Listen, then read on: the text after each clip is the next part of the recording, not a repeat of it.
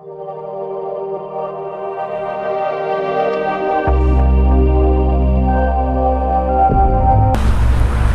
James Stelmack with Empire Network Realty. Today we're in Winter Garden. We're going to look at several models by K Hovnanian in a community called Winding Bay.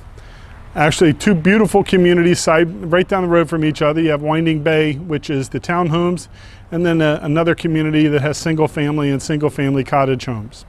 As you tour these beautiful models, keep in mind I do not work for K Hovnanian. I'm an independent buyer's agent.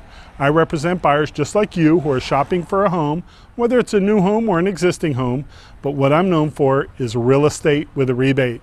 I rebate 50% of my commission back to my buyers for their closing cost. It literally is thousands of dollars that you don't have to pay because I've paid it on your behalf.